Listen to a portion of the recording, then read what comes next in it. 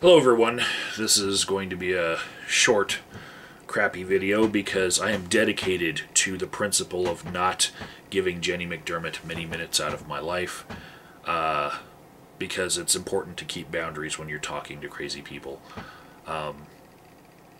But it's also important to keep your promises, and I did say that anytime she lied about me, I would call it out publicly. So, this is a response to her video, Winning in the Marketplace of Ideas, and it took me one tweet to debunk the whole video and prove that she's lying. Link in the description box. Basically, she said that I did not respond to her, and I did.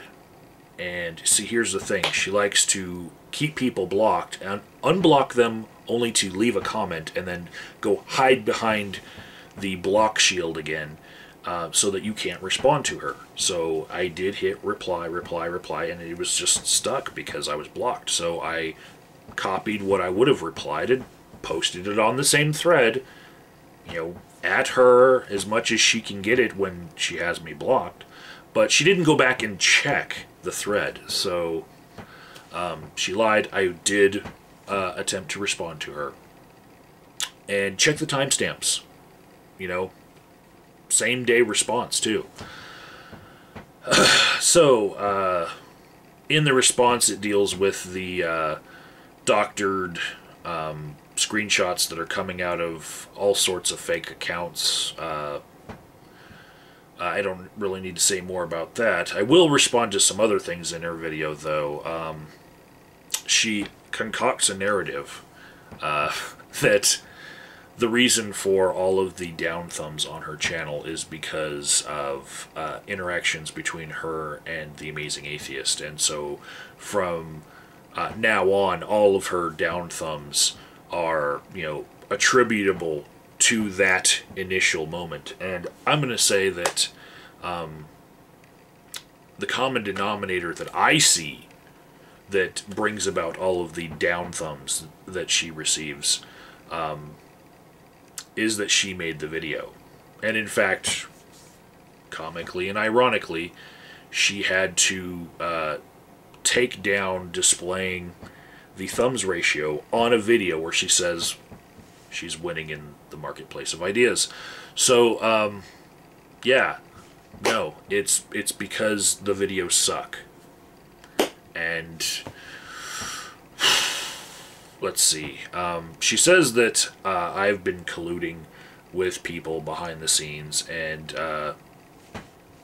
that I create weird narratives and whatnot. I don't have a lot of time to deal with this issue, so I'm going to say, if Jenny McDermott does not retract that statement and the statement that I'm a doxer and whatnot, I'll give her 1 month from the upload of this video, and if she doesn't, I will just simply do a long screenshot video of the entire conversation between me and the person that she says I'm colluding with, and we will all see that there's a lot of doxing material coming from that account to me, and me not replying much at all, and I'm not going to care whether or not any of that information hurts her, because, see, her allegations are hurting me, and I'm not going to be a hostage to my own civility, okay? If she's saying that there is some sort of collusion in that conversation, and that it's something that you all should hate me for, then I'm just going to prove her wrong. Simply. With, a little bit of my scroll wheel, just I'll just show the whole conversation. It is my suspicion that she was working in collusion with the account that she kept on retweeting, and she might actually know the contents of that conversation, and she's blowing smoke. So if she doesn't retract her statements 1 month from now, I'll just